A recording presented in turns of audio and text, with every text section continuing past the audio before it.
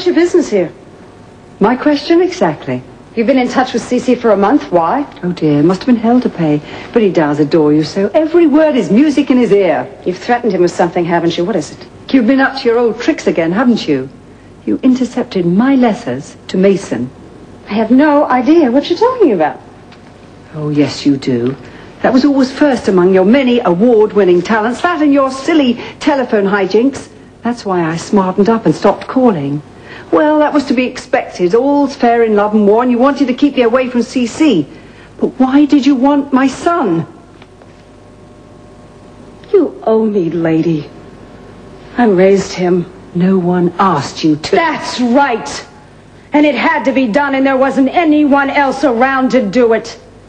And it wasn't easy. Oh, boy, did you see to that, languishing on the fringes of things all the time. With your delicate health, and your drinking problem, and your intermittent, ridiculous lavender mail. You bet your bottom I didn't let him see those letters. Because they weren't fit for a 10-year-old boy.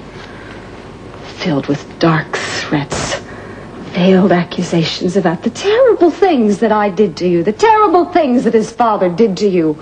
And what Mason should do, what Mason should say, and what Mason should send you. So you felt it was better that he thought I'd abandoned him. I gave him a feeling that he had a family that loved him.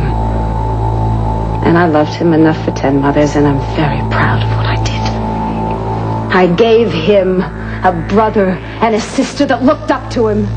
And I fought to keep peace between he and his father. And I saw him through the loss of a woman that he worshipped. What did you ever do for him? What did you ever do for anyone but yourself? I came back. Well, I don't know what you want from us, but you're not going to succeed. I have spent the last 6 months with that sick daughter of yours and her revenge, and I am still more than a match for anything you have planned. I drove you out of this town one time. Oh, and I can do it again. You'll never do it again, Sophia. You stole one family from me.